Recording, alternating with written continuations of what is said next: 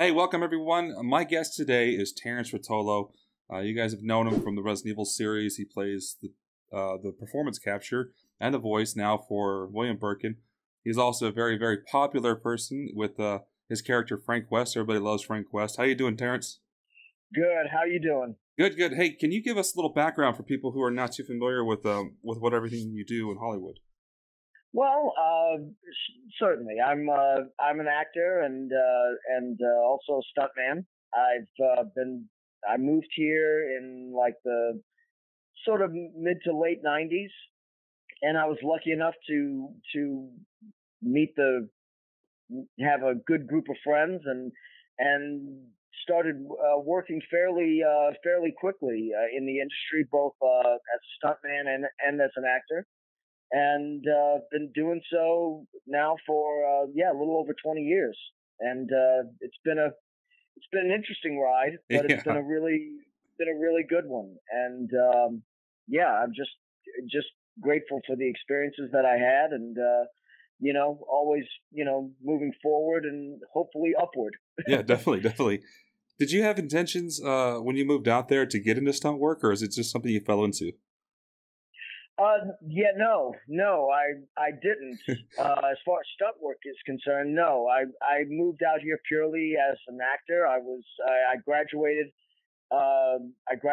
from the theater department over at LSU in Baton Rouge, and at the time, you couldn't stay in Louisiana and legitimately call yourself an actor.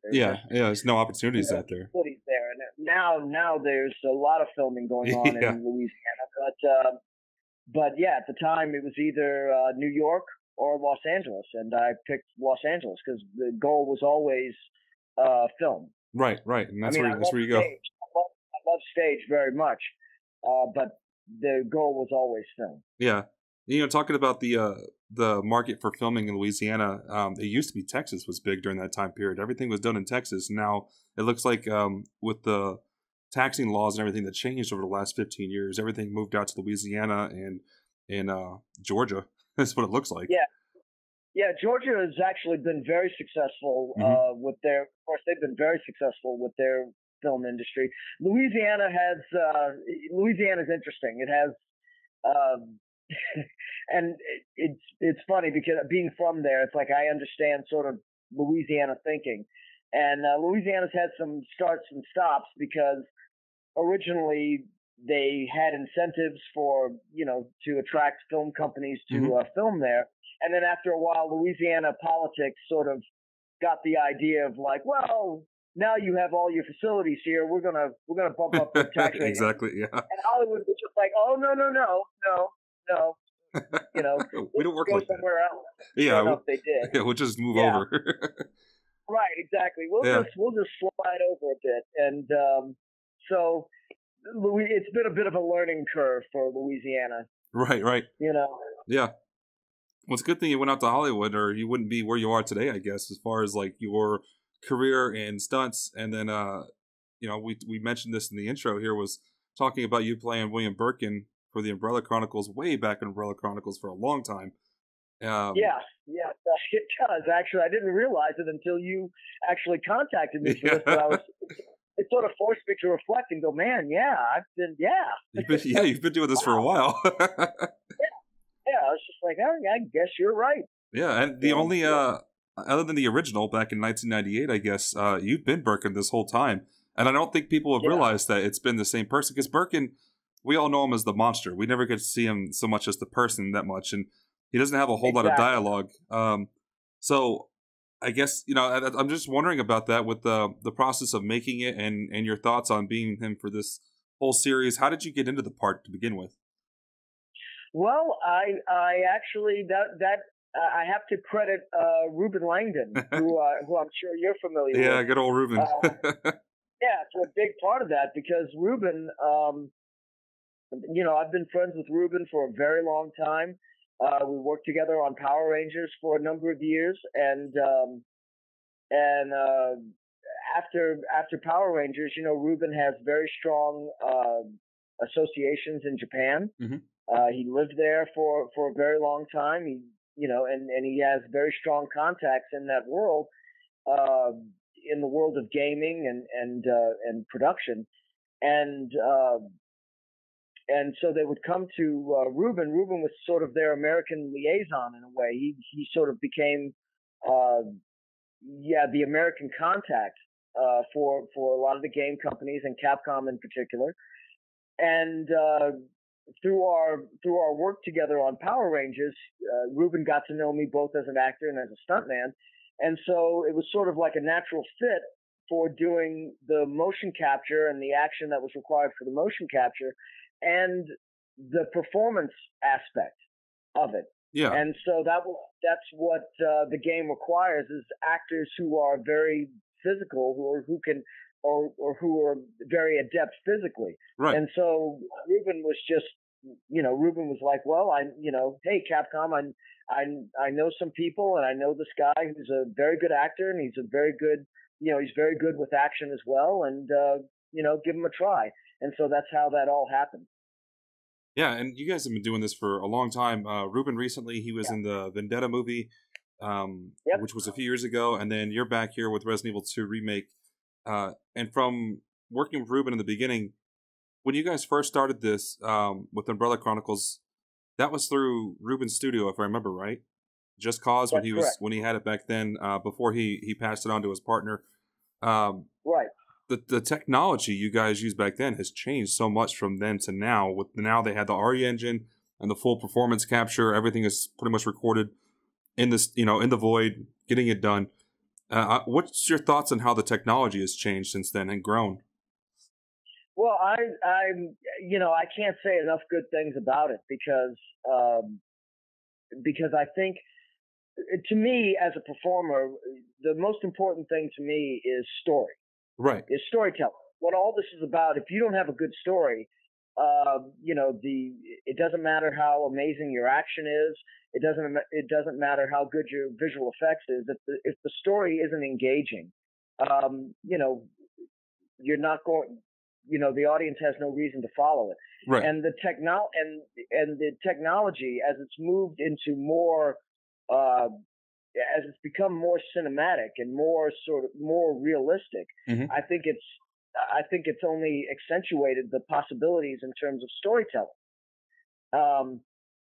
And so I just think it's enhanced the experience, tenfold, 100-fold. Yeah. And so, yeah, I think it's made for a better experience, both in terms of playing the game and that's why I think the fans have become so enamored, with these games, as and with these characters, as if they're movie characters or characters from a book. Right. And I think the technology has really been a service in that way. It's just enhanced the storytelling capabilities and possibilities. Right, and graphically it looks amazing. It's a beautiful, beautiful game to watch. It's the character models are incredible. The atmosphere, the world they built around it by rebuilding the environments that we knew in a new way. But not only just in the games, but take example like the new movie coming out, Alita Battle Angel, uses the same technology as pretty much what they're using in games now. And just seeing the performances of the actors in it, it looks so realistic, and it's just amazing what we could do now. And the potential for movies coming out in the future is going to be incredible.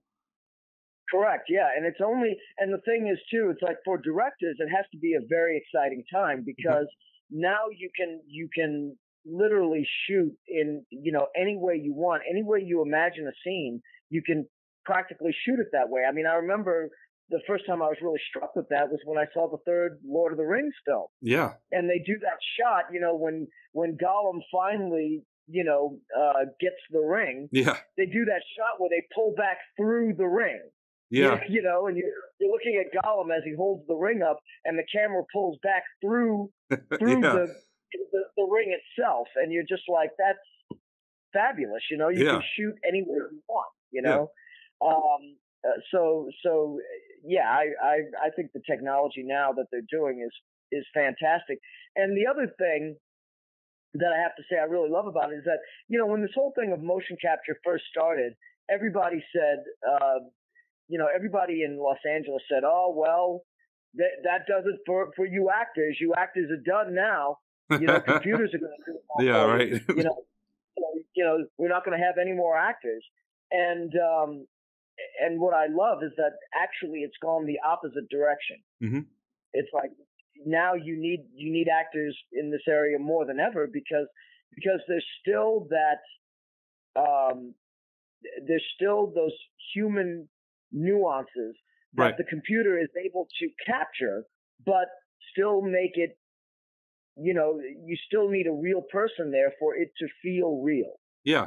Yeah. Now, what they said that, that's it for you actors. But over the years, as the technology has improved, the level required of acting skills has also gone up. So now you're seeing these, very talented actors that are kind of bridging the gap between, live action and computer generated, and bringing the skill level, the overall quality is on par now to where video games are telling stories that Hollywood probably could never do. And not only that, you're spending more time with these characters.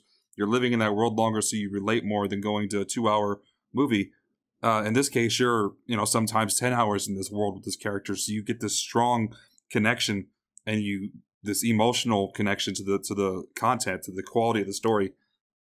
That's correct. Yeah, I would agree 100% with that. It's incredible. It's really, really amazing. Yeah, and it really is.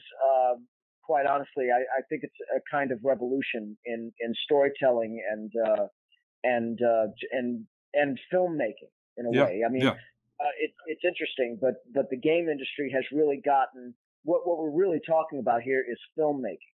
Yeah. And and that's why the games are so cinematic now, and I think it's wonderful. It really is. I think storytelling actually is one of the most important things to human beings, and it's one of the reasons why I got into this business in the first place. I mean, stories affected me a great deal growing up, and were a guiding force in my life as a kid. Right. And so for me, there's nothing. There are few things more important than good storytelling. Yeah, and not only the technology, but the stories have evolved in gaming as well, to telling these very detailed and incredible stories. Yeah. But on that, and in saying that, it sort of makes me think about, William Birkin. It's like, hey guys, William Birkin, in a way, when we did the remake, there was a little more attention to his backstory and his connection to Sherry and all this, mm-hmm. To his daughter. But yeah, I have to say, it's like, as an actor, I'm like, yeah, can we? It would be nice to give William a few more things to say before he grosses out. You know what I mean? And turns into a frittata. You know what I mean? It's like, frittata. Yeah, exactly. I would love to have seen him. We've seen him so many times, and they keep retelling the same story for him because it's Resident Evil 2 is an iconic game, and Willie B is the big bad guy. How many times have we seen him get shot now and then take the needle and inject himself and become the G monster? Yeah. But can we just give him a little bit more dialogue, maybe some backstory? This time they kind of gave more story about the family that we already kind of knew, but it went through everybody else because at this point, Birkin's already become the monster. We only get to see the flashbacks again. So it'd be nice to give him a little more dialogue. Yeah, that's right. And the thing is too, is I feel in a way just playing the guy, it's like I feel like William kind of gets a bad rap because we always sort of see him. He's already tweaked. Yeah. When you see him, even as just a man before he takes the G virus, he's already has what is questionable. His character is already in question. Right. And I'm thinking it might be interesting just to sort of see who he was before the fall. Right. Before the meltdown. Yeah, before the meltdown, exactly. And it's like, we never quite see that with him. we already see by the time you see William, he's already a little tweaked. Right. He's already a little weird. Yeah. It's a very physical role because not only are you doing the Birkin as himself, but you're doing the monster as well. And correct. I mean, that's where a lot of your physical acting ability comes in because you have to become this monster and take it through its evolutions and terrorize the player. So going into that, what is it like for you to prepare mentally and physically to become William Birkin? Well, I have to say, I mean, it's first and foremost, it's fun. It's a lot of fun, and actually, what I really love about the performance capture process is that it reminds me, and it really allows me to bring in my stage experience. Oh, right. Performance capture and motion capture, to me, is very, very similar to stage acting rather than film acting. Okay. And because you're performing in a space of, when you're actually doing it, of course the setting isn't, you're told you're in a particular location, but that location doesn't physically exist. Right. And so you have to sort of imagine it. And so that to me is like doing black box theater or minimalist theater. You have to, you make the surroundings real in your imagination. And if you do a good job on stage, the audience believes it and it works. So that to me is very, very akin to stage. But the process of doing characters like William Birkin and the G Monster, it is a lot of fun, but it's exhausting as hell. Because, because it does require a lot of energy because I'm playing a monster that towers over people. Right. And so you have to sort of try to physically convey that size when you're not that size. You know what I mean? Yeah. It's like a lot of times I'm shorter than the actors I'm threatening. So it's like, you know what I mean? It's just, I'm just physically, it's like, so portraying that size, and really conveying that size so the performance gets it and it's in there. It can be very physically taxing both on, the body and your voice.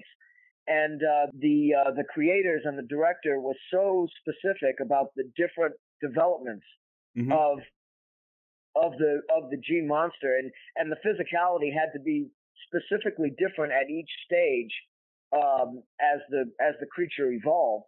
I would leave at the end of the day just exhausted, just dead. Just exhausted. Yeah. And but that's as it should be. That's as it should be. Yeah, you go in and put it all out there. Yeah, I don't that. Yeah, I don't mind that at all. I that's why I got into this business. It's but it is exhausting. Yeah. Do they do anything like, I know when I was talking to, I believe, Stephanie recently, she was saying that they attach basically this rod to your back and they put the ball on top for them to focus, like this is our focal point for us to look up at the monster. Do they ever do anything for you as far as like maybe elevating you, putting you on some stilts or something just to give you a little more height or to make you a little more imposing as far as the shot's concerned, or is it strictly just the ball on the rod or the antenna? Well, the ball on the rod is for it's for the characters, for the hero's eye line. Right. They have to be looking up at something. They have to be looking up at a particular angle and reacting. So that's what that's all about. There have been, of course, there were times when I was on platforms, but to be honest, most of that was done when the monster himself is up on is up on a scaffold and is jumping down. Okay. So there were a few times where I'm standing on apple boxes or a platform or something like that, but usually, particularly in this new version, the character and the monster are moving a lot. So I can't really be up on a platform because he's moving, he's attacking, things of this nature. So so yeah, it's like I have kind of, I had sort of the stick, with the ball, Mm-hmm. so the characters know where to look, but I'm physically not up on a platform. Right, right. I'm at them, I'm moving at them, I'm attacking them, so I physically have to be on the same level as the actors so I can interact with them. Okay. And then the physical movements, like William Birkin, his first stage, I guess you would call it, when he still has a head and everything. One of his main go-tos in the storylines has always been that pipe. What they give you, like, are you throwing around like a pool noodle or something, or like a foam noodle or something? What are you swinging around? Yeah, I mean it changes. Usually it's just a PVC pipe. Oh, okay.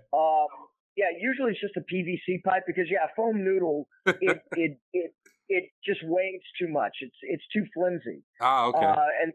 And so they have to put markers. There are markers that are put on that has to be captured as well. Okay. And so yeah, I mean a foam noodle would be nice. It's like it would be safe and certainly lighter, but I remember the first time we tried it, they gave me a metal pipe, and I was like, guys, sure.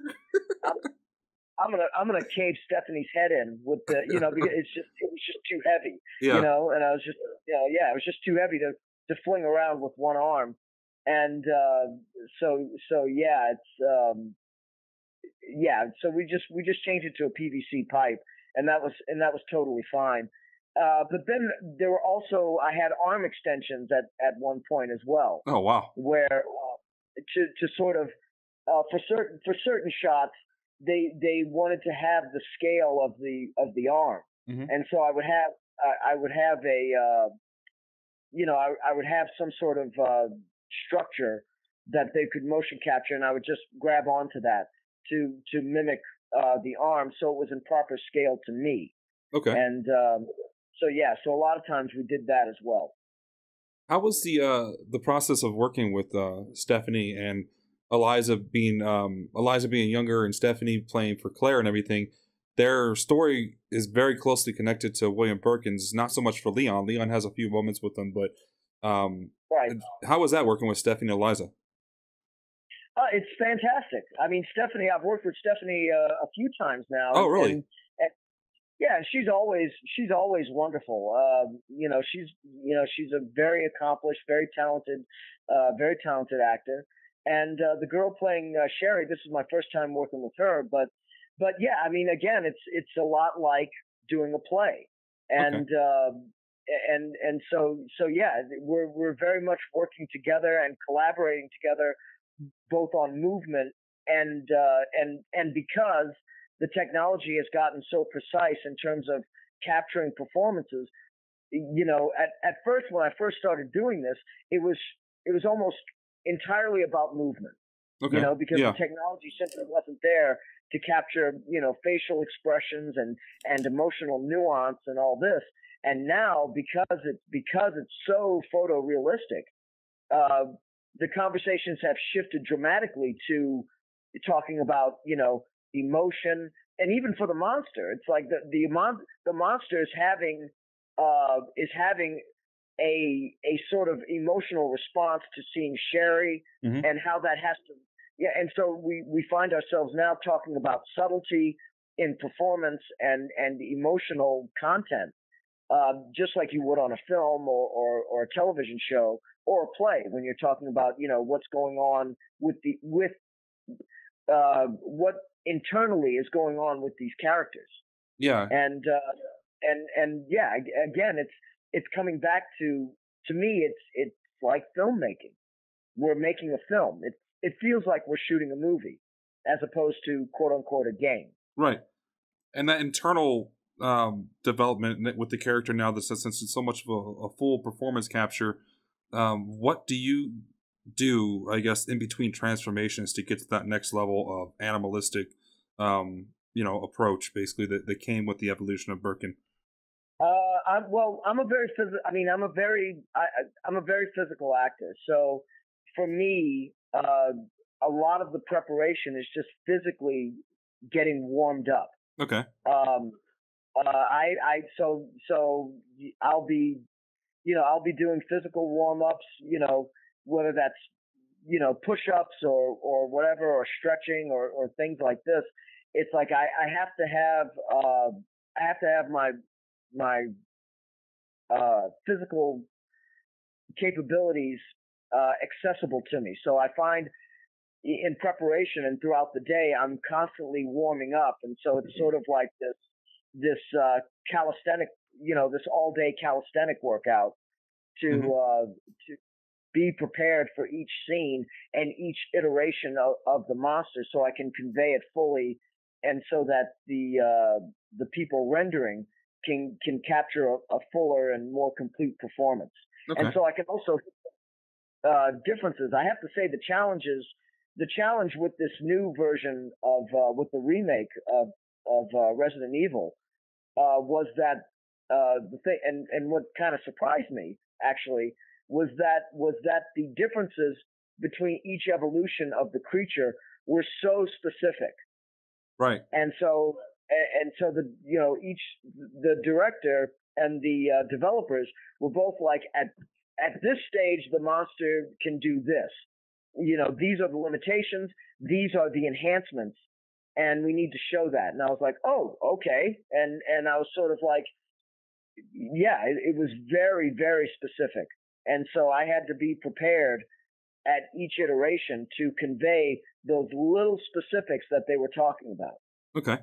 And then the guttural growl that he always has, for yelling out for Sherry, how did you come to that? Was that directed for you to get there, or is that something you just kind of naturally produced? That's something I'm naturally producing, and I have to say, in the voice sessions, it's like, I'm leaving there at the end of the session with zero voice left. Yeah. It's like, I'm just, it's one of these things where it's like they tell you, the directors and the developers talk, we all talk about what their idea of what it is, and then you just sort of go for it. And I've thrashed my voice quite often. Yeah. Well, it's pretty much a roar. I mean, it's not like I said a growl, but it's not a growl; it's a roar. Yeah, and it's sort of like, and I mean, I think doing those, I think the vocal sessions, the voiceover sessions have been just as physically tasking as the performance capture sessions, because in order to get that roar, I physically have to ramp up to do it. So I'm in the studio, I'm in the sound studio, like physically moving around, and thankfully, Rouge has sort of provided a space in the sound booth that you can move around. It used to be like little more than a closet, and now it's like a room where you can physically move around. And particularly for this game, I found myself like on the floor, like on all fours, like, really getting into it, and that helped a great deal. But yeah, my voice is completely thrashed at the end of those sessions. Man. Yeah. Kind of like my last question for Birkin here. Do you ever get sick of Hunk shooting you? Because you've been shot by Hunk so many times now. Yes. Yeah, okay, yes. That's all I can Definitively, say. yes. All I can say about that is yes. Yes. I take a lot of gunfire, and and it's like, and at this point, I'm like taking it personally. It's just like, It needs to be a reverse role one day where you get to finally take out Hunk for real. Yeah, it's like, I would love to, it would be great just to have a fun scene where the monster goes, how you like it? It's like, it sort of stings after a while, it's like, it's like doing gunshot reactions. It's like after a while, you're like, oh, come on, how many times I got to get shot today? How many times? Yeah. And I even, and even when I put this on social media, I'm just like, hey, enemies, people who don't like me, enjoy the game, because you get to shoot me a lot. Yeah. So, enjoy. Yeah, Birkin's he's an ammo sponge, man. If it's fighting him, you really have to make sure you're walking to that fight prepared every time, because he just soaks up bullets. Yeah, exactly. And it becomes one of those things where it's like, hey, hey, heroes, you may, you might want to switch tactics because I don't think the bullets are working. Yeah, and you know, his evolution in this game and your portrayal and just the way they created Birkin in this one, the new environments you fight him in, even though they're reminiscent of the old environments, the fights are so intense because you always feel like you're in this tight space that you don't know, how much ammo it's going to take. You're running down to your last bullets. You're running out of health items, and he just never stops. Yeah, and I think that's one of the great. I really think that's one of the big pluses to this game is, like you said, that the environments are very claustrophobic. They're very creepy. It's just I think the game really works on that level as a piece of the horror genre. I think it works really wonderfully that way. Yeah, it's good to come back to it too. The survival horror genre has slipped off for a while. It's started going down a path of more action oriented, and the horror genre itself moved into almost like a first person point of view type style, and we started to get a lot of those games, and we kind of wanted to go back to the roots of third person survival horror with limited resources and immense amount of enemies and creepy atmosphere, and they did it, and this game brought it all back. It's so well done.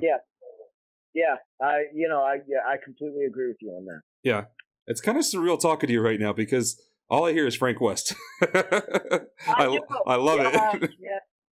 I know. It's so awesome.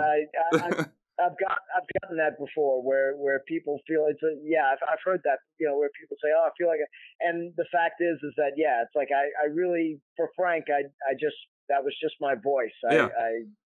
That's just and that's kind of how I talk. I'm a bit of a smart aleck, and it's like, and so I miss Frank. I have to say I miss Frank. And I know we miss you. We're going to kind of get into that a little bit later about our thoughts on that. But talking about Frank, how did you get that part? Again, was that something of your relationship with Ruben and the fact that he was working with the studio to do it, and you were the guy?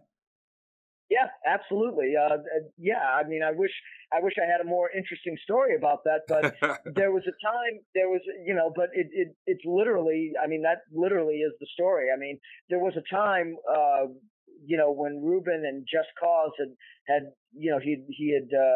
Just Cause was still fairly new, where he was, where he was bringing me and Dan Southworth and other friends of his into, who are other actors to audition for a number of different games.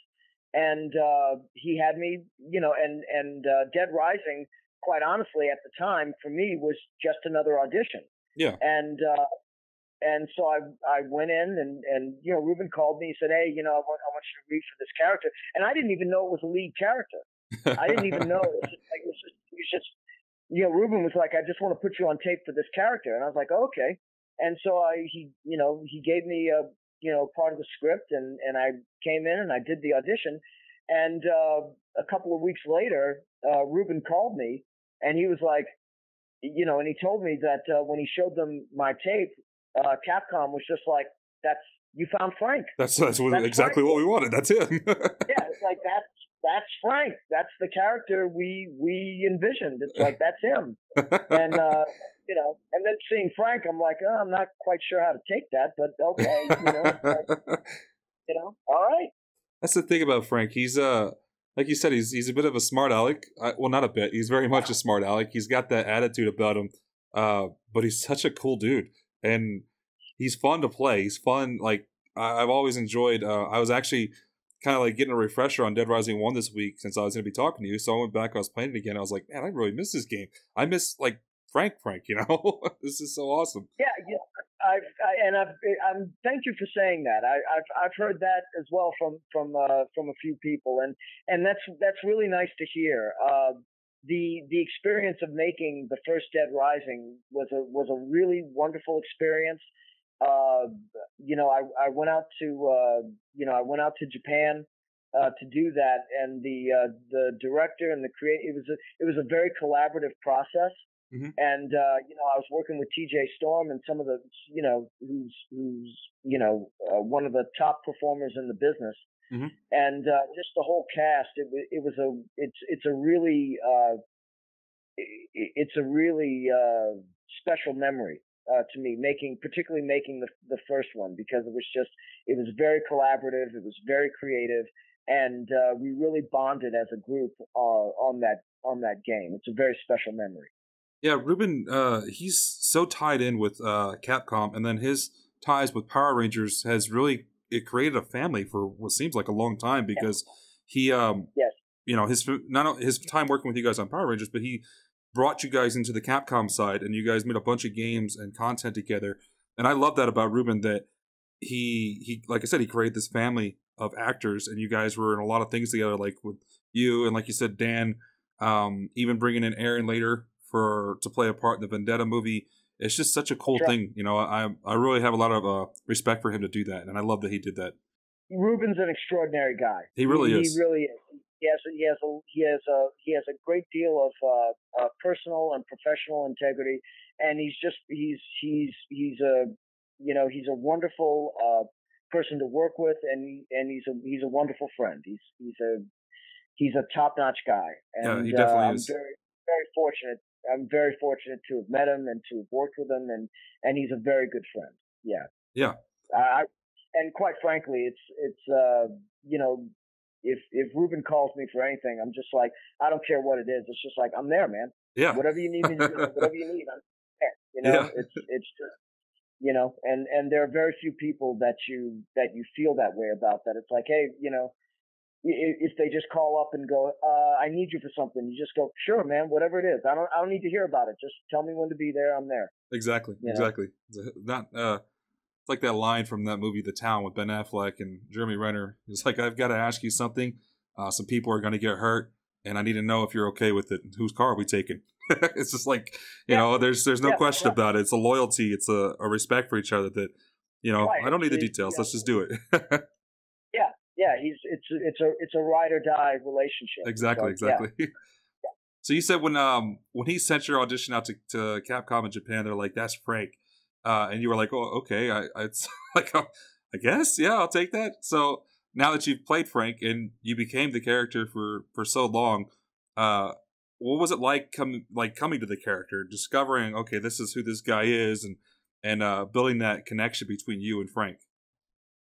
Oh, well, for me, honestly, I was sort of, when I finally figured out, first of all, it was fear, because I didn't know that Frank was a lead character. I've kind of made my bones playing supporting characters, and so I just naturally assumed when I auditioned that Frank was a supporting character, and you know, Dan Southworth always gets all the lead characters. He gets all the hero guys. Dan, you know, he gets all the machismo, you know, hero guys, and rightfully so. He, you know, it's like that's, you know, and rightfully so. Yeah. But so when I learned.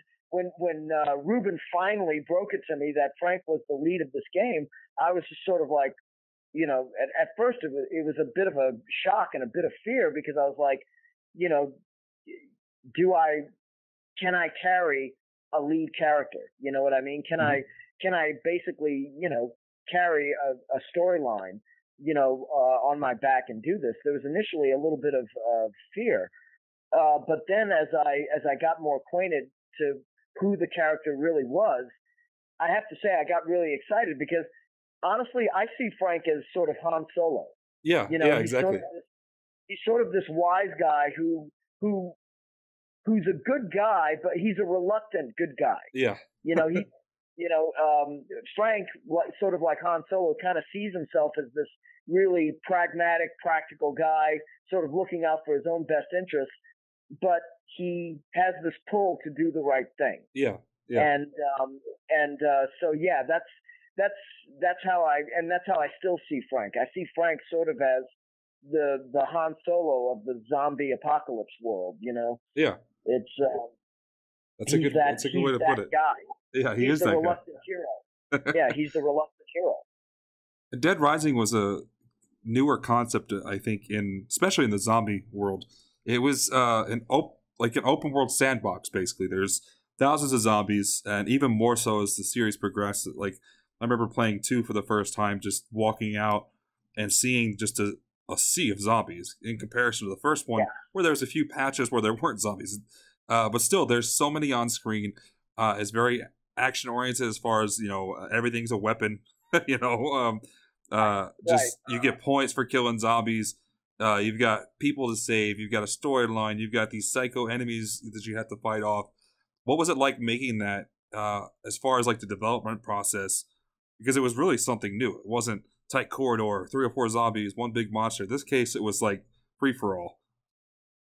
Yeah, well, to be honest, that's the free for all aspect, which I think is just good fun because it's like, just go in there and just wreck, wreck people. You know what I mean? That's to be perfectly honest, that's more of the gameplay aspect of the game, and particularly for the first Dead Rising. When I was in Japan and we were making it, our focus was more of the storyline, the cutscenes, and dealing with the psycho characters and dealing with the storyline of how Frank sort of becomes this reluctant hero. He goes in just looking for a story, and sort of how he gets sort of caught up in and finds out like he's the only one who can do the right thing. Yeah. When other characters have kind of an agenda and dealing with that, and so our process in making it, we were dealing with the storyline aspects. The free for all is sort of in the gameplay, and so there were a number of, for me, I sort of recall a lot of these dramatic moments of starting fights with psycho characters, helping characters. I remember, as a matter of fact, I remember the death scene. TJ Storms had a character who was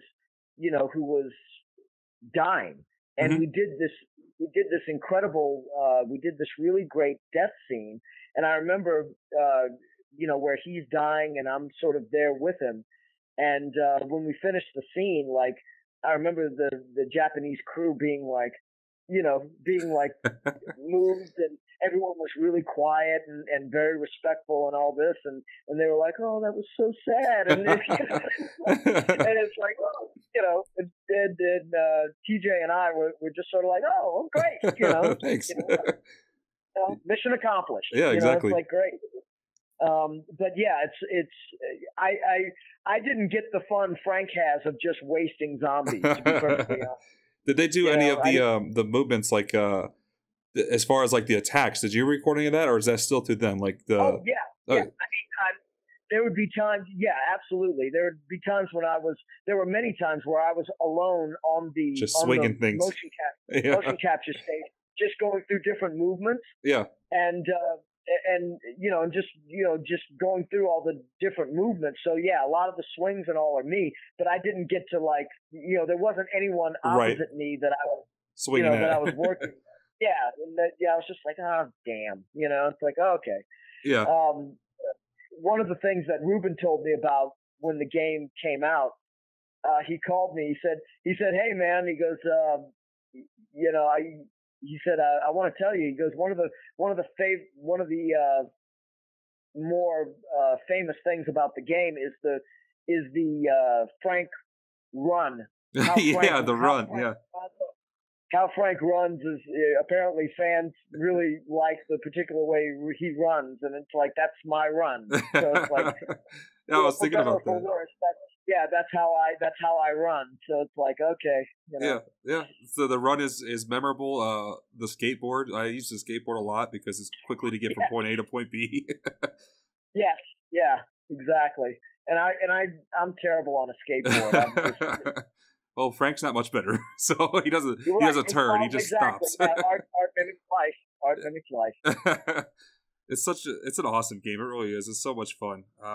And it was successful. People loved it because it was that palate cleanser from the serious Resident Evil to this fun, over the top, crazy, almost like a beat 'em up. Just thousands of zombies going to work on them, and it's a good stress relief. Yeah. You don't have to get too wrapped up in everything. You can just sit back and enjoy it, and enjoy these crazy interactions with other characters that are just these insane, stereotypes of villains and stuff. It's so much fun, and it's no wonder. I mean, it was successful. People loved it, so they went and made Dead Rising 2. But I think what shook people was like, well, where's Frank? You know, we got the new Right. guy, Green, but where's you got Chuck, but where's Frank? We all want Frank. That's why we love the game because of Frank. You know. Yeah. Yeah. Uh, Yeah. That's the thing. It's like, yeah, yes, audiences get attached to certain characters, and particularly when you switch characters that quickly, it doesn't. Yeah. I think for the audience, it feels it doesn't quite. It doesn't quite feel like the first time, to coin a phrase. yeah. Yeah. So I agree with you. So what happened with that? Why did they decide? I guess I mean, story wise, I will say that the story was good. The game was still a lot of fun. It was a lot more personal, I guess, with Chuck's story because in this case instead of having fun with Frank in this horrible situation, now you've actually got his daughter that you have to look after and take care of, and it brought a level of that attachment. And now I have a responsibility other than just taking pictures and slaying zombies. Right. But why do you think they did that? Why didn't they come to you and bring Frank back immediately? Because they did bring him back. Yeah, well, I think the thing is, I think there's been an overall trend, and actually you can see it in movies as well. I think audiences want to they want to have a more personal connection to the characters they're following, even if it's a bad guy. Mm-hmm. And I'm going to reference the last Avengers movie, right? Infinity War. Right. I mean, that movie, just as an example, that movie is basically Thanos' movie. Exactly. That movie's about Thanos. Yes, it is. And the thing is like, and so it really, to me, that sort of really what you see there is filmmakers establishing a personal connection with a villain, which is fairly new. That's a fairly new concept, mm-hmm. where villains, you see their motivation for why they're doing what they're doing, and so it's not so black and white anymore. Right. And I think that was the main concept to bringing Chuck in, was that it was a more personal connection. And so over the course of these games, and as they become more cinematic, and you see it even in film, there's been this steady push towards a more personal connection. That the audience has a more personal connection, even with the villains. Yeah. And so I think there might have been a decision there to like make the story more personal. And it's kind of clear you don't get the sense that Frank has like family, that he has roots. Right. You really don't get that sense that Frank is this kind of lone wolf in the world, and sort of likes it that way, or at least outwardly likes to, likes his life to be that way. And so I think there was this idea of like, well, let's have a more personal story. Let's have a character, and his whole motivation is his daughter. Right. He's got some stakes in the game, basically. Right. And so it's like, yeah, exactly. And so I think there was an initial decision not to give Frank a daughter, or to give him family per se. Yeah. It's funny. Yeah, it came out and it was still a good game, still enjoyable. It was still Dead Rising, but there was some backlash, not having Frank. And as much as people like Chuck, they made the decision to go ahead and bring Frank back and give you basically the same game from your perspective, from Frank's perspective. And you even get to fight Chucky, which was kind of like for the fans that weren't happy about Chuck. This was like, here you go. Go, be happy about this. Go kill the guy you didn't like, I guess, It's crazy. Yeah. Were you happy to find out that they were going to bring you back again? Oh, of course. Of course. I mean, I really have to say, it's like I really like Frank, and I'm really honored that I got to play him, because I it's as close. I feel like at this stage it's as close as I'll get to playing Han Solo. Yeah. But I'm really glad. I'm really proud of the fact that the character was that fans were able to connect to him and that I got to play him. I think he's a wonderful character. I think he's a wonderful sort of archetype that I've always loved. It's a character archetype that I've always loved and admired, and I'm glad that just as a professional and also as a personal mark, I got to do that. But I also think that the reason Capcom saw the need to bring Frank back is that the Dead Rising franchise is sort of a devil may care feel to it. I think that was the aim in its conception. And Frank is the embodiment of that devil may care attitude. It's like, okay, well, if I've got to blow up a shopping mall to win, okay, I'll blow up a shopping mall. Exactly. You know what I mean? And it's that sort of, damn the torpedoes kind of attitude and devil may care attitude that you also sort of see in that Marvel has created with Guardians of the Galaxy. Exactly, Guardians of the Galaxy is sort of a different take on the hero hero genre.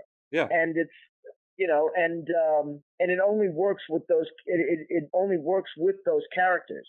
Those characters embody that feeling. And I think the same is true with Frank.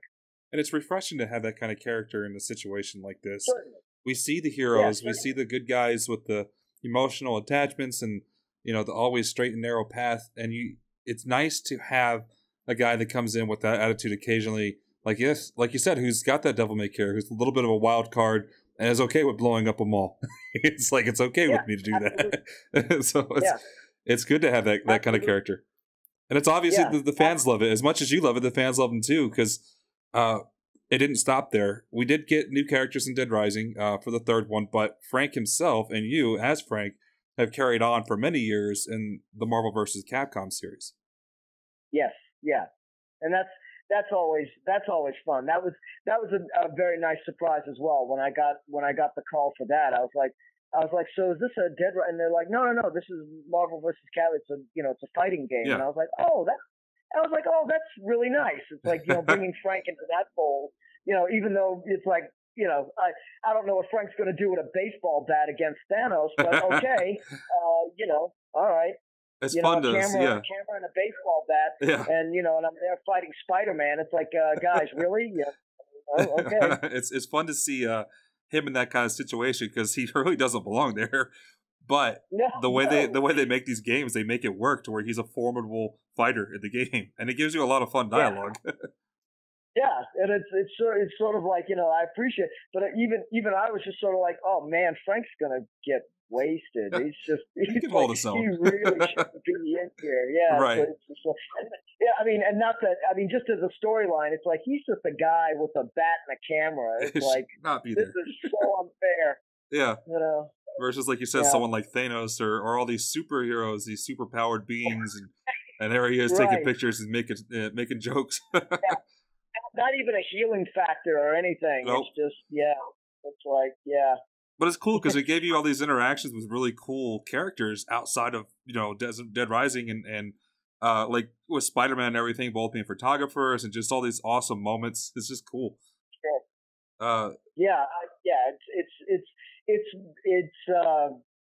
It's really been a terrific. I never really, as an actor, you never see this kind of unfoldment with a character, and it's quite an honor. Honestly, it's quite an honor to kind of see that thing happen with the character that you play. I'm very grateful. Yeah, to go back to the beginning. I'm very grateful. To go back to the beginning and being nervous that you're taking on a lead in a way, and then just to see, all these years later that people really love the character and they keep getting a chance to come back to him. And then Dead Rising 4 happened. I don't know what went wrong with that. I'm wondering why they went with someone else, and then the fans did not like that at all. They brought Frank back, but it wasn't Frank. Yeah, I know. I got and let me tell you something. I have to shout out to the fans because a number of fans reached out to me on social media, and of course they did the fan petitions, and I was just blown away by that effort. I mean, the fans are what make this, are the lifeblood of this industry and of these games, and it's like, and they were just incredible. I mean, just really, really incredible. I was really impressed with their effort and with their dedication to the characters and to the character and to the storyline. Now, and I don't want to, Capcom. I love every time I've worked with Capcom. It's never been anything but an A+ experience. But I was aware of the PR with the rollout of Dead Rising 4. But I have to offer a little bit of pushback because I did see some of the statements that Capcom talked about in their choices in doing Dead Rising 4 and for the choices they made with Frank. And but what a lot of people I think one fact that gets missed is that Dead Rising, at the time that Dead Rising 4 was being made, the Screen Actors Guild, of which I'm a union member, right, was in a very, very heated battle with the gaming industry about getting a standardized contract. Up until that point, most of the gaming industry didn't have any contractual standards about rates and any of this thing. Right. And so at the time, the Screen Actors Guild was and the gaming companies were in very serious and often contentious negotiations over that fact. And so as a union member, one of the things I think the game industry did was go, well, then we won't use union actors. And right. I'm a union actor. Right. And so I think, that in a nutshell was one of the motivating factors for why the voice of Frank was changed, and why those decisions were made. Is that the game was being made right in the middle while those negotiations were going on, and while those negotiations were rather heated. Right. And so, you know what I mean? It's like, so I think that's why that happened. I think that was a big reason as to why that happened and why they decided to change the voice, and get another performer to do the voice. And look, at the end of the day, Frank West, is a Capcom creation. He's part of Capcom's world, and they can do, they can do whatever they want with the character. I have no, I have, I'm just honored to have played him for as long as I have. Yeah. And like I said, it's like my experiences with Capcom have never been anything short of A+. Capcom has been very good to me, and I have no complaints. But I think that one aspect is worth noting, that during Dead Rising 4 was right in the middle of very intense negotiations between the Screen Actors Guild Union and the gaming industry. Yeah, and I think that affected a lot of games, not just with Dead Rising, but it obviously had an impact on RE2 Remake.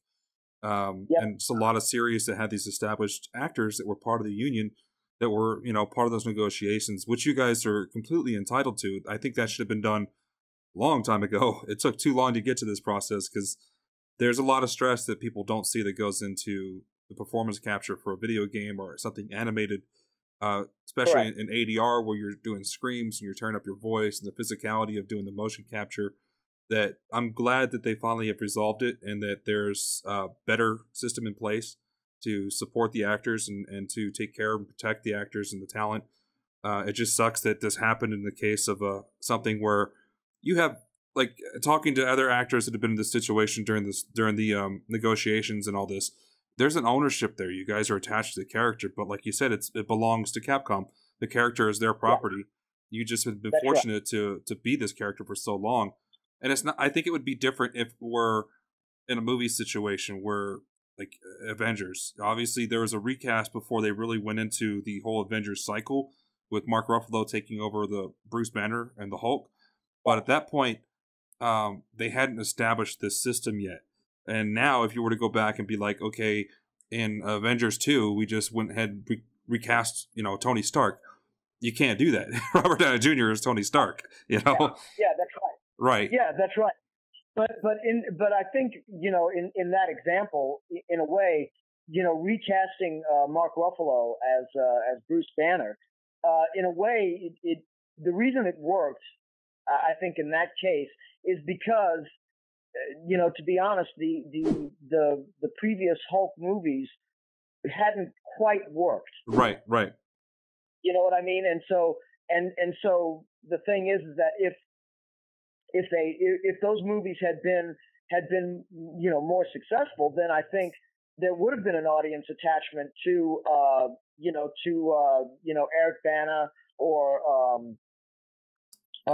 Edward Norton. Yeah, Edward Norton. Yeah. Or Edward Norton. Yeah. You know what I mean? But it's like, but those movies didn't quite make the splash that Iron Man did. I mean, right. Iron Man changed, was a game changer. Yeah, it really was. And so as a game changer, it's like, no, RDJ is Tony Stark, and that's just how it is. Yeah. It's like, that's just how it is. Just like the whole cast they are their characters, and their casting system is phenomenal, and they made a good choice. As much as I love Eric Bana and Edward Norton, they're both phenomenal actors, and they did great as the part of Bruce Banner. But Marvel hadn't really established this system yet that they have now. That's right. And Mark Ruffalo came in and they tweaked some of the seriousness to give him that comedy edge, to make him, science bros with Tony Stark, and to have the relationship with Thor as Hulk was just a smart move. But I don't think you could do that if with a virtual character like Frank. They're not seeing Terrence the whole time. They're seeing Frank. They're hearing your voice, but they're seeing a different person. So in that situation, it's got to be a little bit easier on them to be like, okay, the situation we're in, we can't go get Terrence right now, but we can pull somebody else, and hopefully they can recapture the magic that Terrence brought to Frank. But unfortunately, the fans just weren't having it. So I'm hoping this doesn't kill the series. Now that we've come to a part with the agreement between the guild and the business part of it, that I want to see Dead Rising 1 remade. I would like to see a remake of it and have you come back again, and all these beautiful graphics we have now and this amazing way of creating the games. It would be cool to go back and remake that one. I think it's a good time to do it too. Yeah, actually, I'll go out on a limb here, I'll go. And this is just me, sort of like musing. Mm-hmm. But actually, I would be kind of interested to see a crossover. Oh yeah, Frank coming into Resident Evil. That would be cool. That would be really cool. And sort of bringing that sort of, because Resident Evil is very dark and it's very serious, but it might be interesting to see, kind of do a crossover where this character this character, whether I'm playing him or not, but brings a different sort of vibe to that franchise. Yeah. And do the same thing that they've been doing in comics for decades now, which is, do crossovers. We should see more of that. We really should see more of that. Marvel versus Capcom is like the only real crossover we get. But I would like to see that, like you're saying. I would like to see some of these characters pop up in different games. Like having Frank show up in Resident Evil only makes sense. Even putting him in Devil May Cry, which you've done. You were Credo in Devil May Cry 4. So you had that experience. Right. Again, that's your relationship with Ruben and Dan. You guys were awesome. So, and you got to work with Johnny, another Power Ranger at that point. So that was a cool, for you to dip your toes into it. But it would be neat to see Frank actually show up in one of these games. And Frank just seems like a guy who, he'll find his way into the bad situation somehow. Right, exactly. And I mean, it's like, I would be interested to see what that character type, Frank's energy, do a Resident Evil story, make everything that makes Resident Evil, but then introduce this character who brings in this kind of wild card, and he's not the straight arrow that Kennedy is, or you know what I mean? And it's like, he would be an interesting dynamic in that kind of storyline. That's just, and again, this is just me musing. I don't want to, obviously we can't. Yeah. Be to tell Capcom what to do with their titles. Yeah. But it would just be, it's just as a thought. I was just, it's like, oh, that would be interesting. Fun. Yeah, it would be fun. It's still the zombie genre, in a sense, and so that might be an interesting take on both of the franchises. Yeah, and with how serious Resident Evil 2 was, very, very serious, and everybody I've talked to as far as the cast goes, with Nick and Jolene and Stephanie, have all said that they really wanted to capture that serious nature to it, make it a little more grounded and believable, even though it is a zombie apocalypse. But by the time I was done playing it, I was like drained. It was intense, edge of your seat, emotionally. I felt exhausted when I was done, but having Frank show up at one point or another, or even having him as a side character and coming in and be able to play as him, would have been a nice chance to kind of catch my breath and be like, okay, I'm ready to go back into the seriousness. Yeah, exactly. I mean, it's like that feeling. I remember when I saw the first trailer for Avengers: Infinity War, and there was a shot of, and in the trailer there's a shot of Thor, and he's looking all threatened and like he's cornered, and he goes, and he says, who the heck are you? Who the heck are you guys? And you see it's the Guardians of the Galaxy. It's like he's, and you just kind of have that breath of like, oh, cool. It's like Thor with these guys. You know what I mean? It's like, it's that kind of feeling of like, oh, okay, now I'm gonna have some fun. Okay. Yeah. And I think that would fit well, because it works so well in that series, in that movie. Every time the Guardians are on, there's a break in the seriousness. There's a break in the in not so much the drama, but the dread. And it's good to have that. It's good to have that. Yeah, they bring a levity. The thing is that the circumstances are still as high, but they bring a certain levity to the circumstances that I think is, in a way, that is a bit of a relief for the audience, just in terms of pacing and storytelling. Again, I think Dead Rising I think Resident Evil completely works on its own and certainly doesn't need my help. It's but it's like I said, it's just a thought. I was just just me musing. I was just like, oh well, I wonder what Frank would do in a Resident Evil story. I wonder how he would fare. Right, as you're swinging the pipe around as BIRKIN, you're over thinking like, what would Frank do in this situation? Right, exactly. Absolutely. And you're already on set, so why not? Right. Right. So we saw that Dead Rising started, several years ago, started to get this rumor going that they're going to try and push for a movie, and I think everybody got really excited because they wanted to see this awesome game brought to the big screen in some format. But then it came out, and given it's not a bad movie, I actually watched that recently too, just to kind of see it for the first time and see what it was about, so we can discuss it. But highly disappointed that I get, like, the new character Chase was a very interesting character and the storyline was fun, but and Rob Riggle played Frank, which Rob Riggle's awesome. He's a funny, great actor. I love Rob Riggle. But did anybody approach you about it? Did they ever ask, like, you to come on? I mean, you're Frank. No, not at all. Not at all. Oh, that's upsetting. Not at all. And I mean, honestly, I haven't been able to see that movie just yet. But I understand there are a lot of moving pieces with a film production, and there are a lot of reasons why certain choices get made as to casting and plot and all this. So yeah, it's like I didn't, I certainly don't have any I certainly don't have any animosity of like, oh well, why didn't they call me, or and all like this. I can't, as an actor, I can't. You can't really. You don't own a character. Right. You're given the opportunity to play a character, and that's wonderful. But at the end of the day, the character, in a sense, belongs to the audience, Right. and belongs to the fans, and I certainly have no ownership of it. So I was just glad that, again, the character and the franchise was so popular that people saw the value in making a live action film. Right.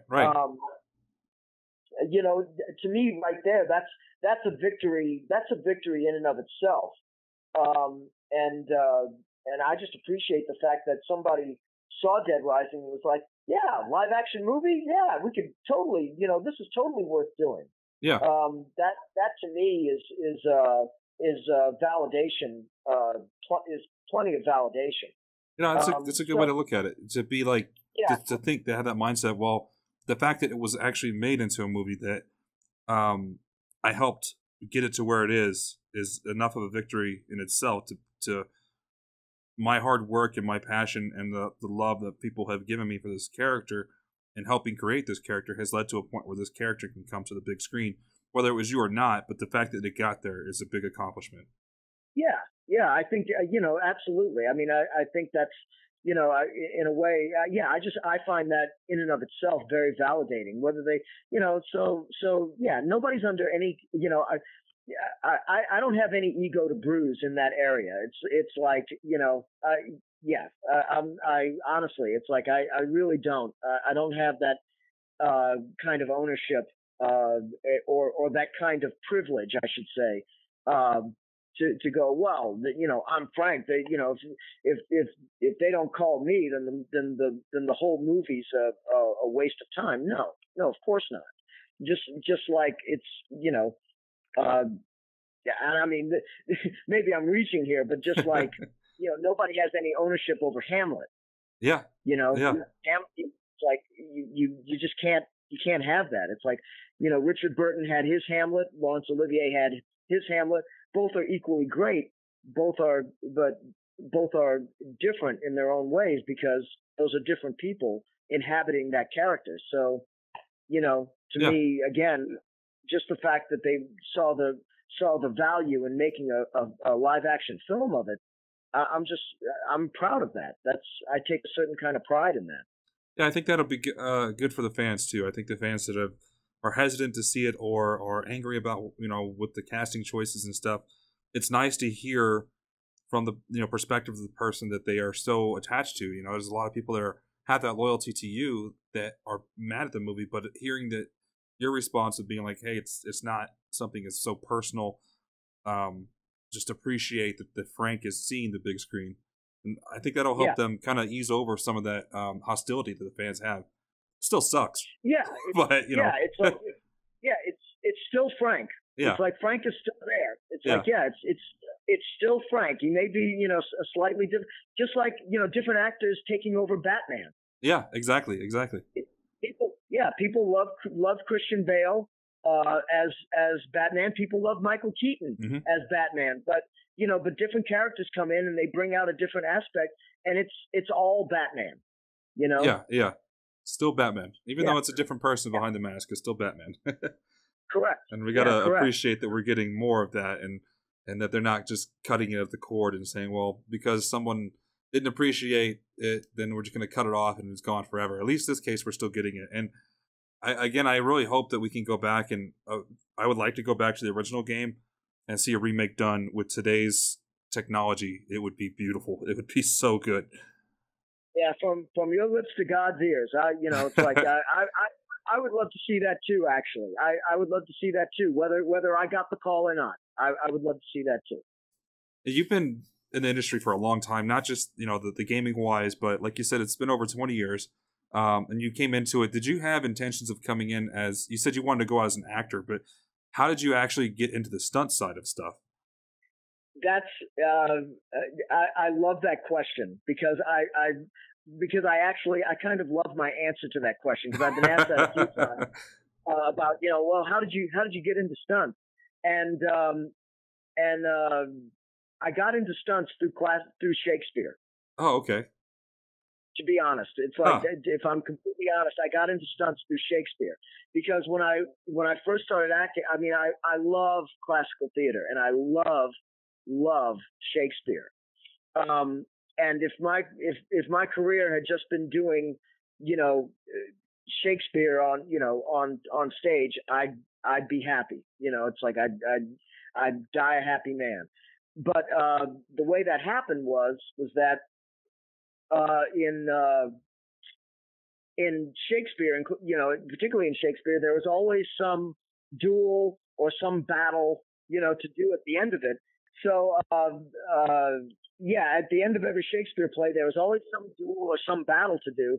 And when I would go and see Shakespeare, I would see these wonderful performances and actors doing a wonderful job. And then when it would come to those battles or to those duels, I all of a sudden became aware of two actors desperately trying not to hurt themselves or each other. Right.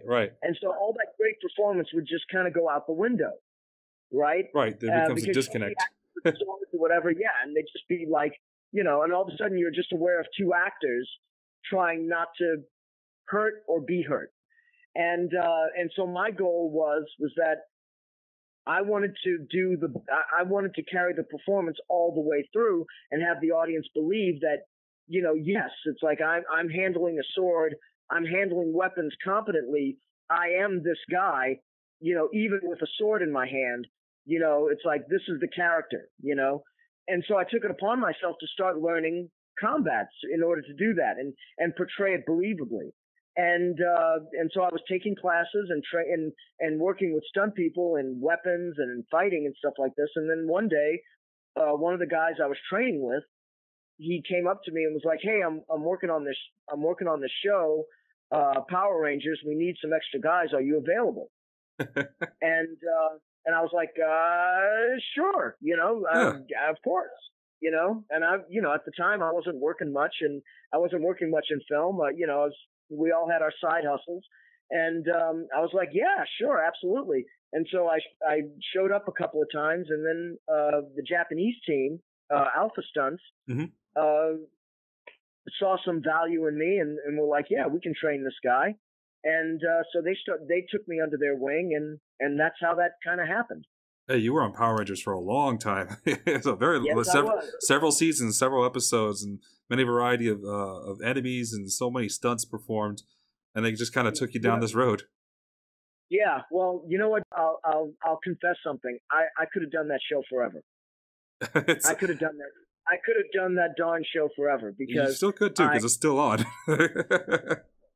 Yeah, but I mean, I really, the reason I did it for so long was because I loved the work I was doing, and I loved the people I was doing it with.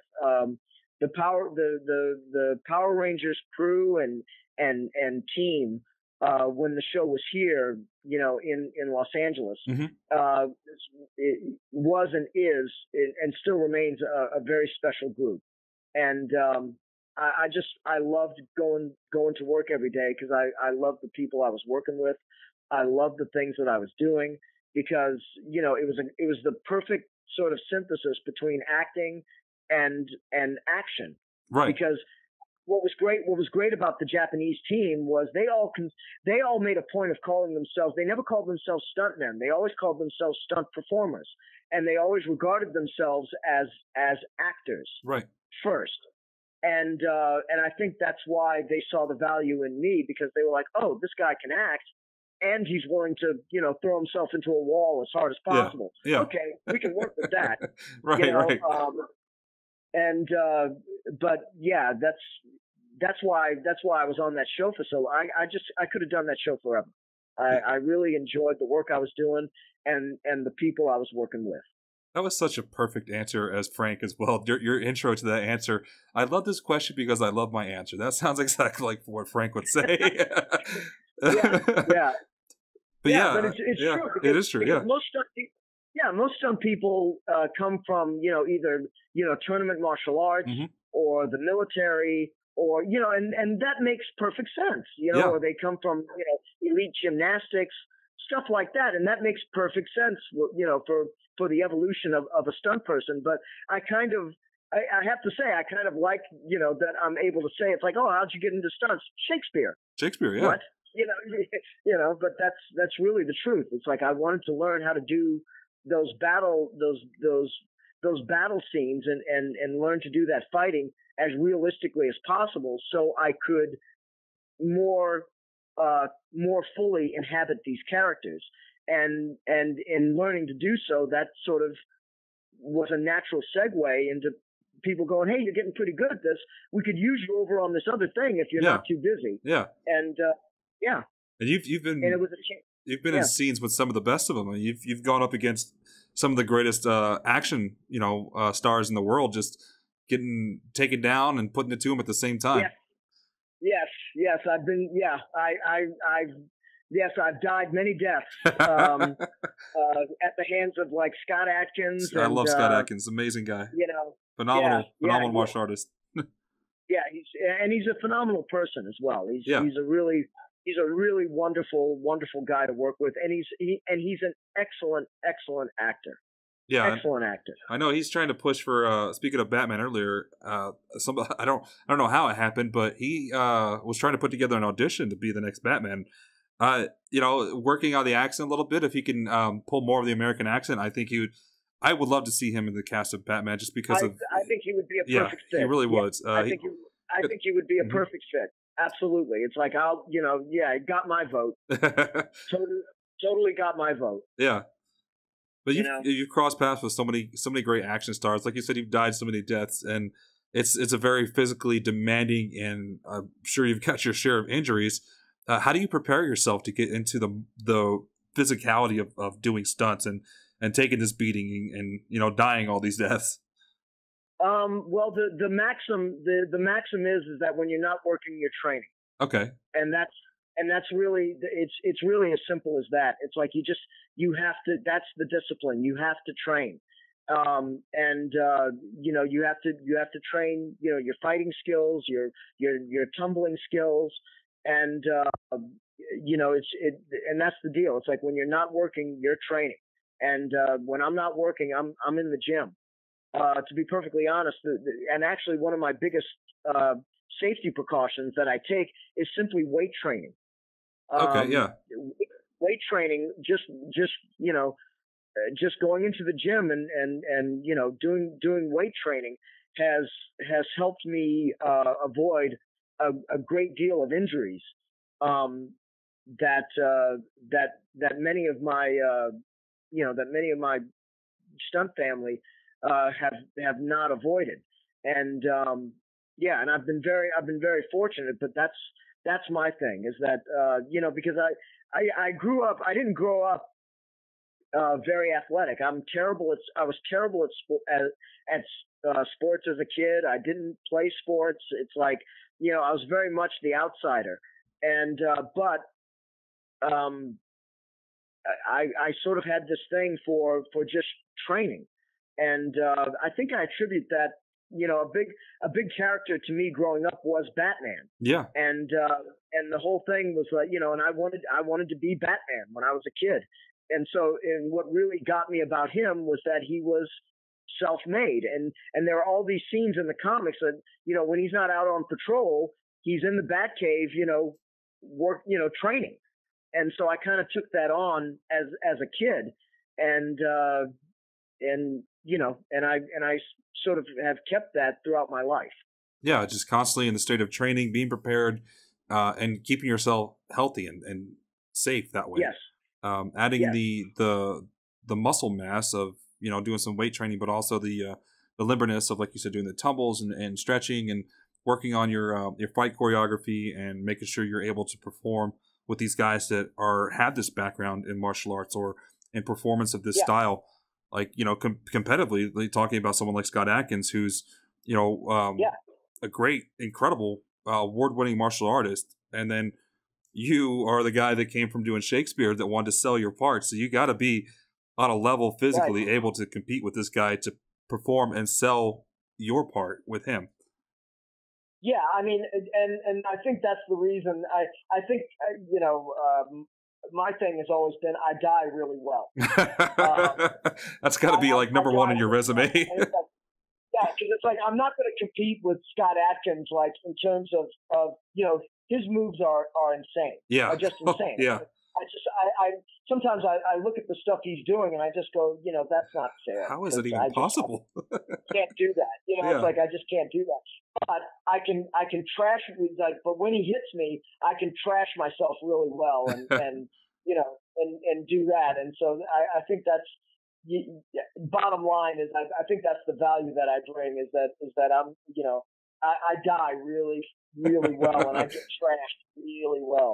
That's like I said, that's the first bullet point on the resume. I die really well. Yes, I've actually have had that on my resume. Oh, nice. It's like one point I had that on my resume as a line. It's like I die like no other. I love it. What do you think is probably the most dangerous stunt you've ever done? Actually, the most dangerous stunt I did was just a few months ago. I was working on a film in Kentucky.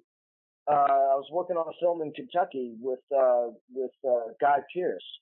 Oh, okay, and, I had to do a shot. I was a bad guy again. I mean, props to the bad guys, but I had to do the shot. I had to do the shot where I kicked in a door, and the door is booby trapped, and it explodes. Oh. And so I had to get yanked back on a wire with a rather sizable fireball, coming at me. Oh, and wow. And yeah, that was no joke. That was no joke. A lot could have gone wrong with that. And we did the first take, and the thing was that I was flying backwards and going into a car windshield. Ooh.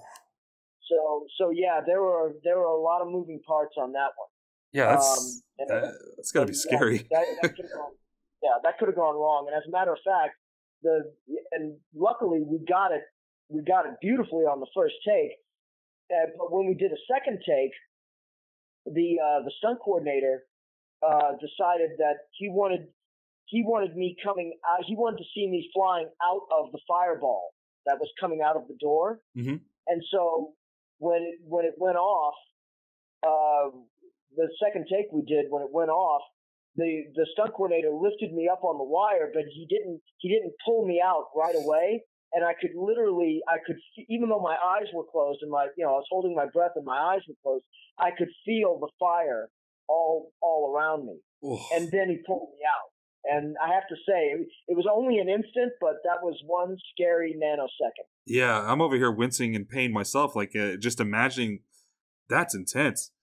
And that's the world you live in, man. That is crazy. Yeah. I mean, and that's exactly. And it's like, that's the job. That's the discipline. And if you're not down for that, it's like, best you don't even start. Yeah, just go somewhere else, because it takes nerves of steel to do something like that. To know, okay, wake up in the morning, I'm going to grab my coffee, have some breakfast, get a workout in, I'm going to go to set, I'm going to get blown up today.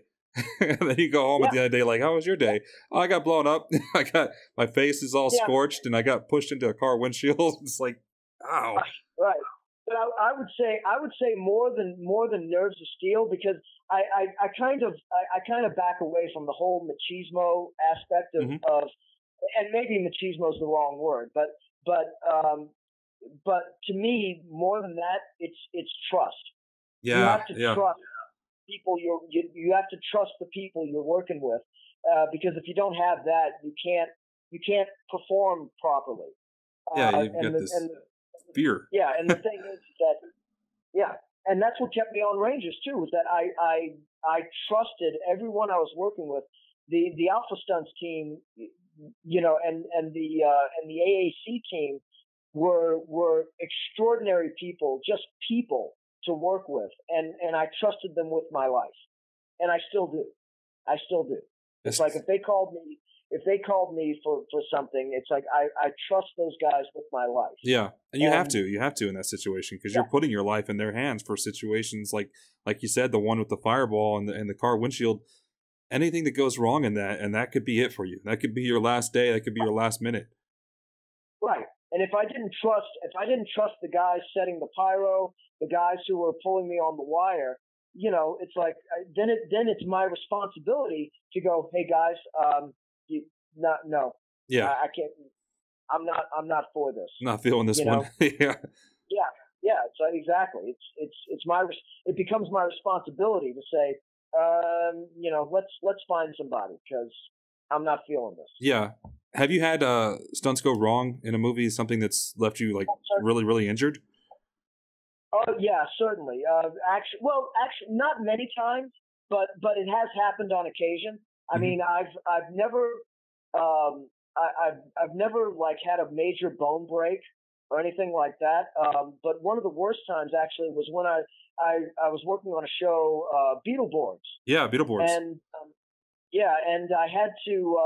There was this one shot where I was, in a monster suit, and I was on the roof of this house, and I had to jump off the house, and I was basically jumping about 2.5 stories down into a pad, and the thing was that the monster suit had this sort of chest out in front of it, so I couldn't see. I wasn't able to look down and see the pad.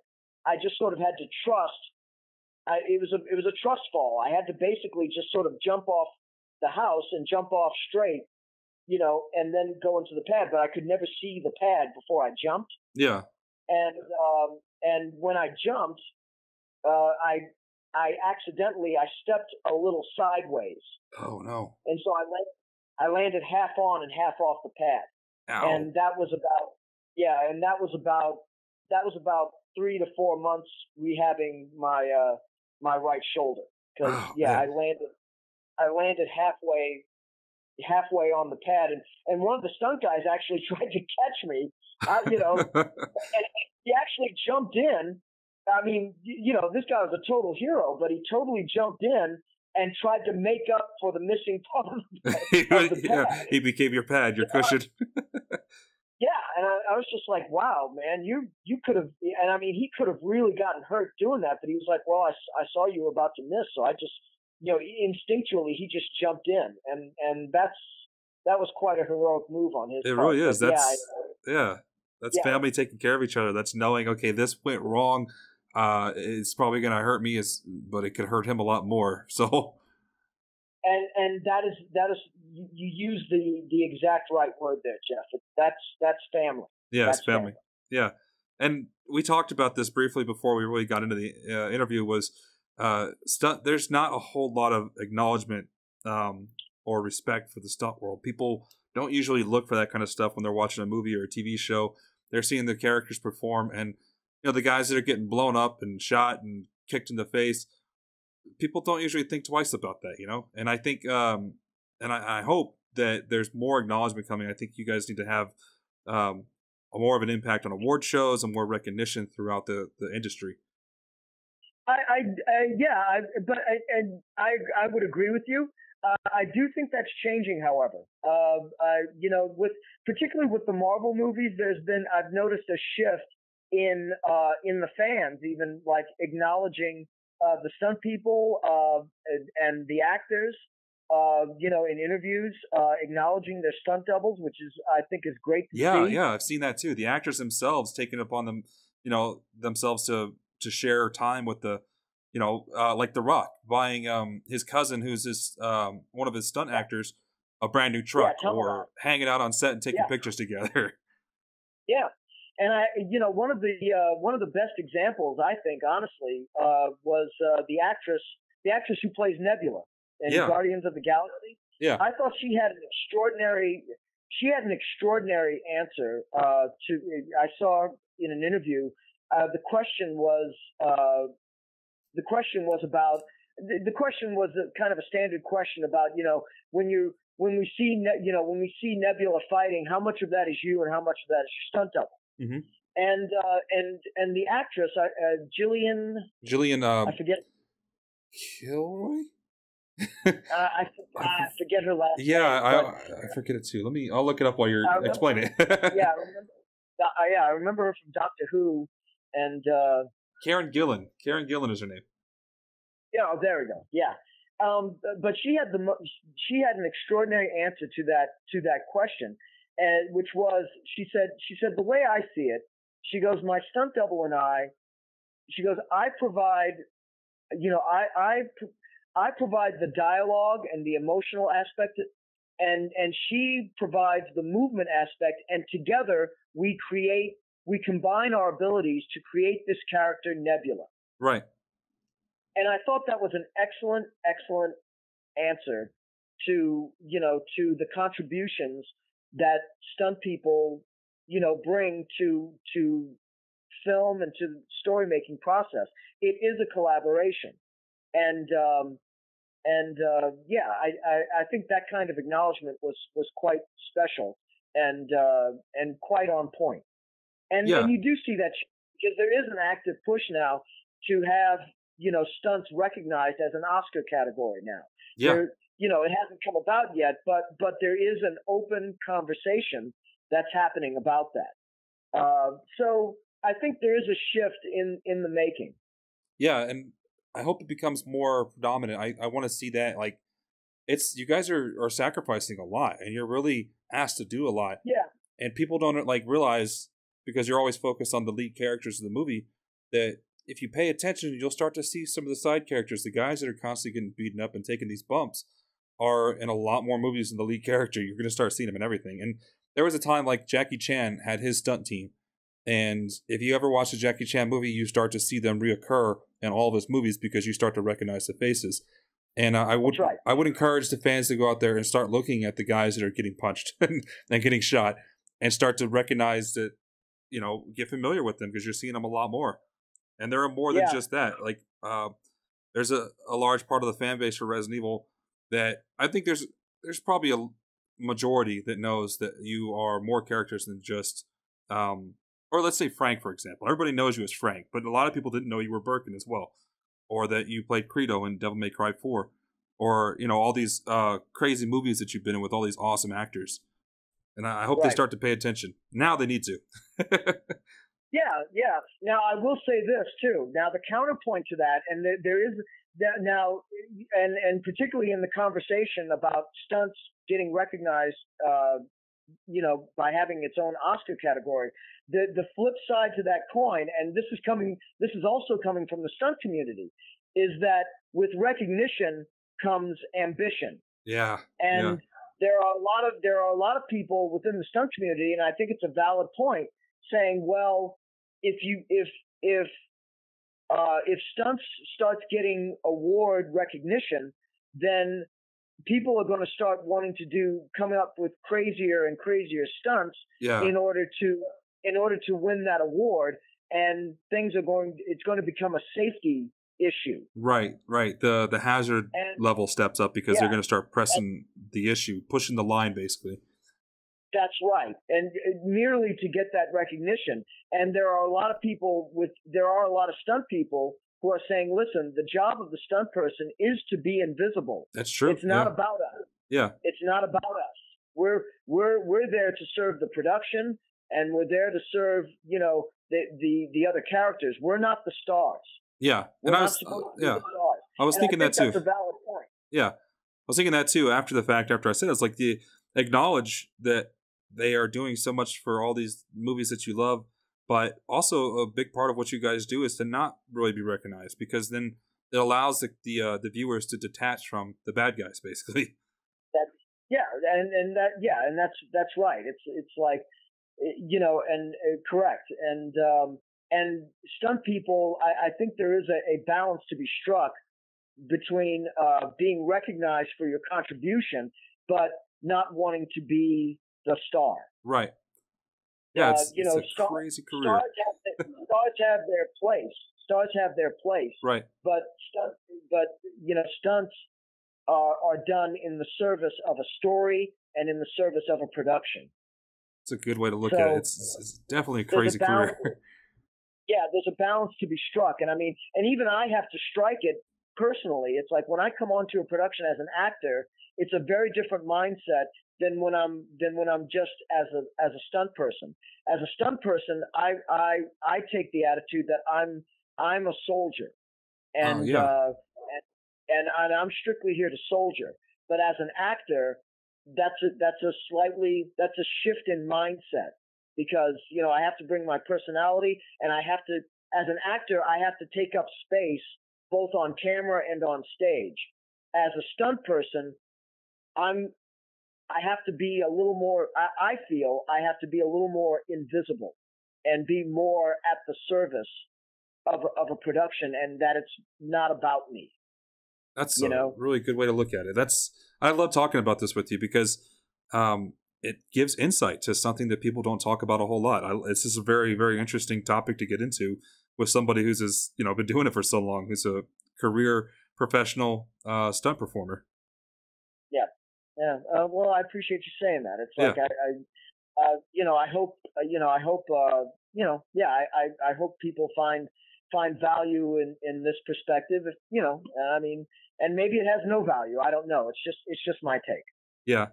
So, is there anything you can talk about that's coming up that you want to promote, maybe put out there for us to be looking for? I really can't. Yeah, I know. I gotta ask just in case. I would love to, but I just don't have permission. It's like I feel like such a wimp for saying that, but it's true. It's there is something. I am going to be starting work very shortly, as a matter of fact, on another performance capture project. Okay. I'm currently wrapping up a really wonderful film right now, and I just recently worked on a stage production. But the stage production I can talk about, but it's only local to Los Angeles. So, okay. But yeah, the other projects I wish I could, I just can't. I am contractually bound. Well, it's exciting to know that you're doing something for the performance capture again. So I don't know what it's going to be for, but I'm assuming something animated or video game related. So we'll definitely be looking forward to that. And the movie. As soon as I can talk about it, I will be. Trust. Well, that leads me to my next point.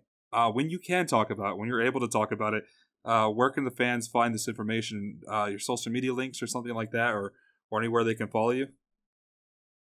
Sure. I mean, I'm not super social media savvy. I mean, I'm on Facebook and I'm on Instagram, and that's about the extent of my social media exposure. Yeah.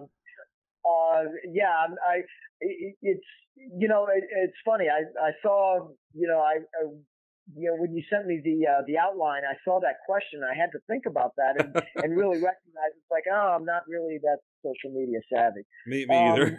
but the truth is, I kind of, and the reason for that is that I kind of, in this business, I kind of regard myself as a mercenary. It's like as soon as I finish one job, I'm off to the next, and it's like that job's over, next. You know what I mean? And just next. Yeah. And so I mean, maybe I need to have a little shift of consciousness there. I love that. Yeah, though. I mean, I'm on Instagram, and I'm always when Resident Evil 2 came out, I posted about that and posted, a couple things about that and a news article and on Facebook as well. So people are always welcome to follow that or contact me there, and I'll do my best to answer when I'm not working.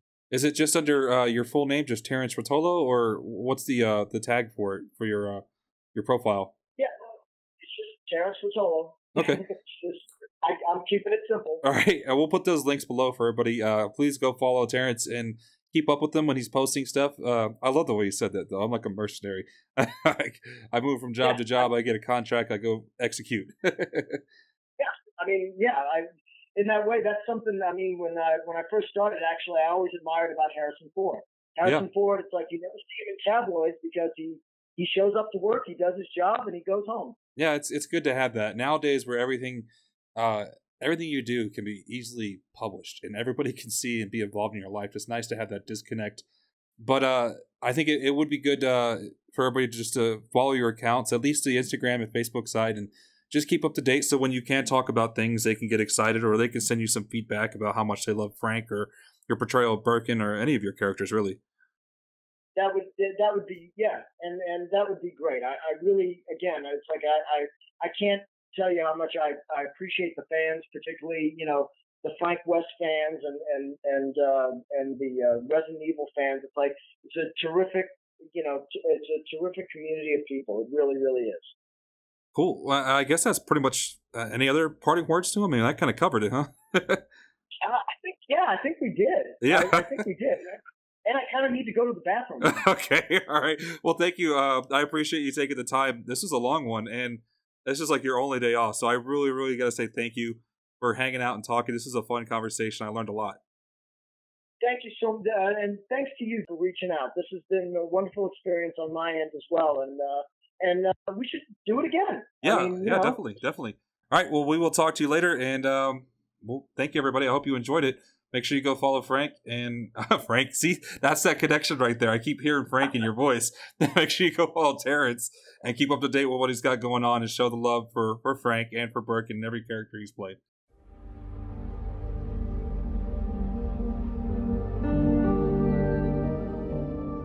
Well, that'll conclude our episode for today. If you guys enjoyed this episode, please leave a like and subscribe for more upcoming interviews with the cast of Resident Evil 2 Remake. The Residents of Evil is a Patreon-supported show, so if you'd like to help support the channel and unlock some great perks in return, head over to patreon.com/ROE-Network. This episode of the Residents of Evil podcast was brought to you by our Master of Unlocking Patreon members: The Patched Vest, Devil, Devin L. Duso, Proxy1, Christopher Cedric, and Trent Overton. Thank you all so much for watching, and we hope to see you back at the Residents of Evil.